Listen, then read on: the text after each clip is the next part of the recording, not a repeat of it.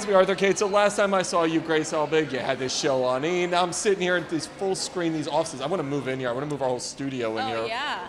And I remember reading several months ago that your movie was picked up for digital distribution, and here we are. It's now on Fullscreen. How cool. It's very cool. It's very cool, especially because I'm really proud of this series, and I really want people to watch it. So to have a platform that enables people to watch it is really a big part of the battle. Electra Woman and Dinah Girl. Yes. They obviously showed clips. Yes. It looks so freaking awesome. Thank you. How'd you come up with the whole thing? Well, Hannah had actually created a series with a friend of hers, and they sold it to Nerdist. Nerdist got absorbed into Legendary. Legendary had this property, Electra Woman and Dinah Girl, which is a series from the 70s by Sid and Marty Krofft.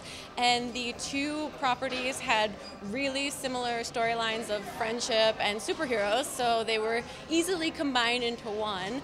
And we were brought in to try to recreate and reboot this 70s series, Electra Woman and Dinah Girl, which is going to be really exciting because the super fans out there that know it, which as far as I've learned are very few and far between, I think will feel like this is, you know, it honors that series, but it also creates something brand new for our audience that exists in a more digital platform. Being at this full screen presentation today, Bret Easton Ellis, I feel so old. The world is just passing me by. This is where it's moving, and you're part of it, man. You have this new series on Fullscreen. Talk to me all about it.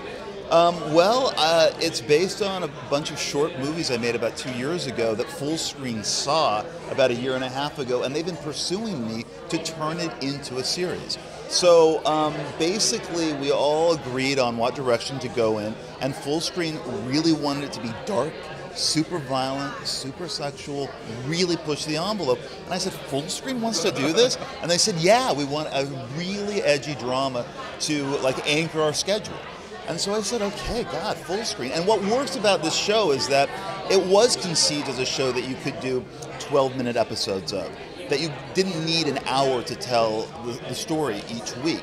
And so knowing that, knowing what Fullscreen expected from me, I don't know, it just ultimately made sense. But I feel very old being here as well. But that's just an observation. I don't look at it as a bad thing or a good thing. It just is what it is.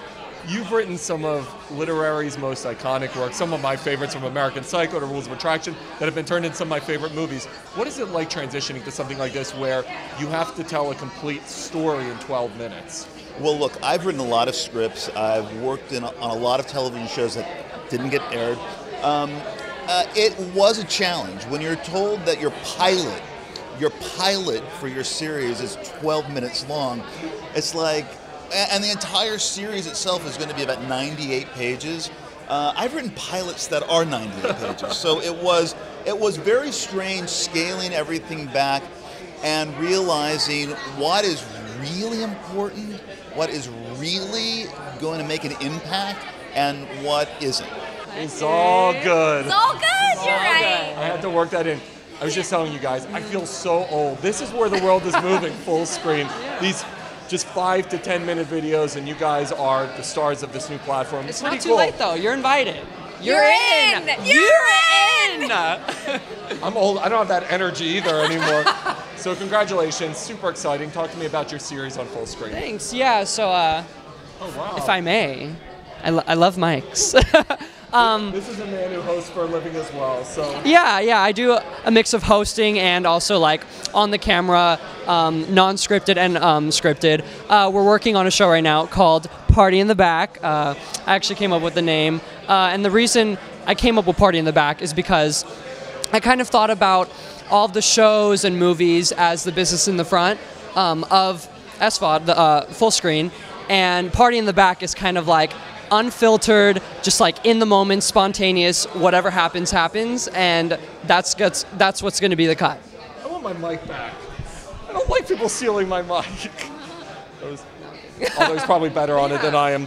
All right, Alexis, your show's called Zall Good. Yes. Talk show. Talk to me all about it. Okay, so basically the way I describe the show is it is a show where I talk about all the things that I find interesting, as well as have dynamic chats with exciting young people, all the while using funky, fresh adjectives. Ooh, funky fresh. I love how you just went into character right there. That was awesome.